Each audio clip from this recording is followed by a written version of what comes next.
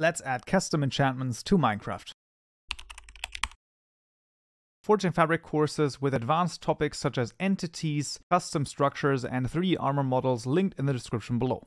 Alright, we find ourselves back in IntelliJ once more, and in this tutorial we're going to be adding custom enchantments to Minecraft, or rather one custom enchantment, and for that we'll need a new custom package right here called the Enchantment package. Make sure that we write this correctly. It's not necessary, but you know, I'd just rather have it written correctly. Instead of there, we're going to make two new Java classes. One of them is the mod enchantments class, and the other one is the actual enchantment class. So this is going to be called the Lightning Striker Enchantment. There you go. And they're actually snuck in a little bit of an error. So what you can do is you can click on this if you write anything incorrectly, and then press Shift F6 to then change this. So this is the Enchantment. There you go. And that should be fine. Now this class will extend the enchantment class right here, and then we'll hover over this and create constructor matching super, making sure that we change this constructor to public, and then we also change this from an actual array here to ... This just means that we can basically pass in as many equipment slots that we want, and it's going to convert them automatically to an array basically. Now in the enchantment class, we can actually middle mouse button click, and we can see a lot of stuff that we can override right here. You can see there's quite a bit of stuff in here. Highly recommend on your own time just checking a little bit of this out, trying out a bunch of stuff, and then also you can always check the enchantments as well. If I click on this, Control H, then I can see all of the different vanilla enchantments that are available. So you can basically take a look at those as well, and well, just see and figure out how those work and model your enchantment after those as well.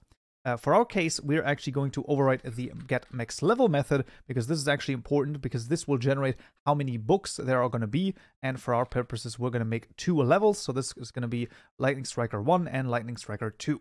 And then for the functionality, what we're going to do is we're going to overwrite the on-target damage method. So this is called when you damage a target with this enchantment on a certain item, basically. That's the general idea. So what we're going to do is we're going to make the following. So we're going to check, first of all, if user.world.isClient, and very important, we have this exclamation mark here, meaning that we're negating whether or not we're on the client, meaning we want to be on the server. This is very important. This is an error I see all the time, right? People just forget the exclamation mark. This is actually very important in this case, because we only want to be on the server, because we're going to be spawning a lightning bolt, and a lightning bolt you only want to spawn on the server. So the first thing we're going to do is we're going to actually say server world called world equal to, and then we're just going to say user.world, and then we're going to actually cast this. So the way that we're going to cast this is we're just going to add server world at the front here. So server world, there you go, making sure we write this correctly, there you go, and then it's going to cast this world variable into a server world. Now this, of course, once again only works because we're checked before if we're on the server. Then we also want the block position of the actual target. So this is just going to be position equal to target.getBlockPos. There you go. And now we're ready to implement this. So we're also getting passed in the level here as a parameter. So this is the level of the enchantment. So what we can do is we can just say if level is equal to 1, then what we're going to do is we're going to spawn one enchantment. So the way to actually get this enchantment is to do entity type.lightningbolt.spawn, and then passing in the world. Then we're going to pass in null, null, and null. So 3 times null. Then the position. And then we're going to have a spawn reason. This is going to be triggered in this case. And then we're going to do true and true.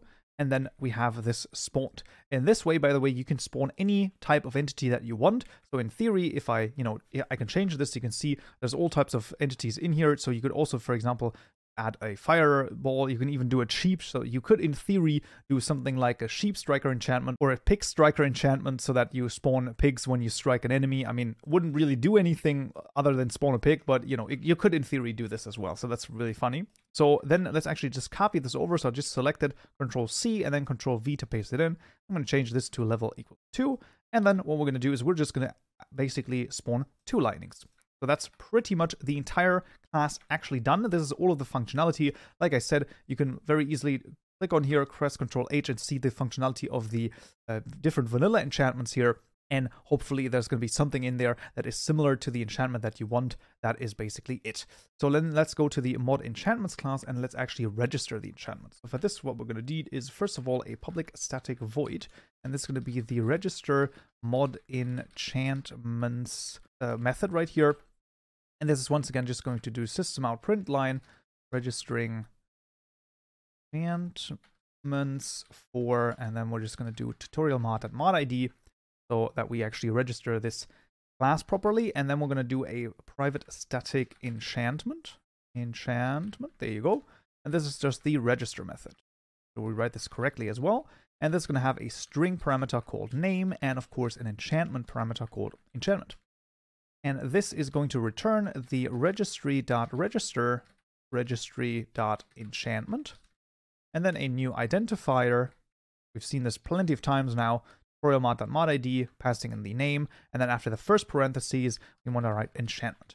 So this is the register method done, and now we can register our custom enchantment. So we're going to say public static enchantment called lightning underscore striker, which is equal to the register method that we've just created. The first parameter, lightning underscore striker, and then the second parameter is a new lightning striker enchantment right here. This is the class that we've just created. Then we pass in the enchantment rarity, let's say uncommon, and then we're going to say enchantment target is going to be a weapon, and then the equipment slot is going to be main hand.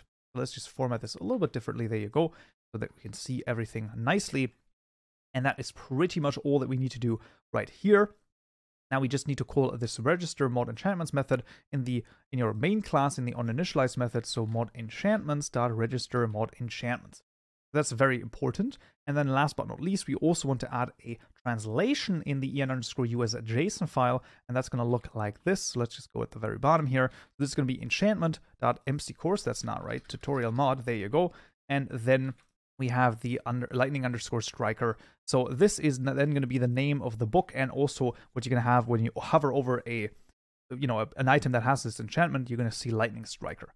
And the 1 and 2 for the levels are going to be added automatically, so you actually don't need to even do anything here. Yeah, that's pretty much all that we need to do. And that is actually all of the steps that we need to take to add this custom enchantment to Minecraft. So let's see if it works.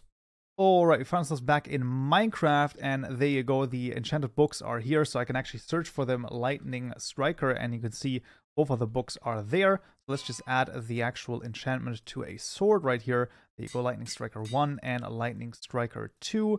And then let's just spawn in a bunch of, well, let's just spawn in a bunch of sheep, why not? And we'll see what we can do here. So let's just spawn the sheep, and once I hit them, you can see, there you go, a lightning is basically going to, well, spawn. And let's then add a sheep, and let's see the lightning striker 2, and that's going to add 2 lightnings. Now, it's not going to be too noticeable, but it is still pretty freaking cool. So you can see the actual enchantment working perfectly fine. And if you are in survival mode, then it might actually hit you as well. So be wary of that. But it's just a demonstration on how you can add enchantments. Basically, it's not necessarily the best enchantment, but it is an enchantment that is pretty freaking cool nonetheless. Right, that is how easy it is to add custom enchantments to Minecraft, and that would already be it for this tutorial right here. I hope you found this useful and you learned something new. If you did, I would very much appreciate a like, and don't forget to subscribe for more tutorials just like this one. I also want to thank all of my lovely Patreon supporters for supporting me and this channel. It is very much appreciated, and I'll see you in the next tutorial. So, yeah.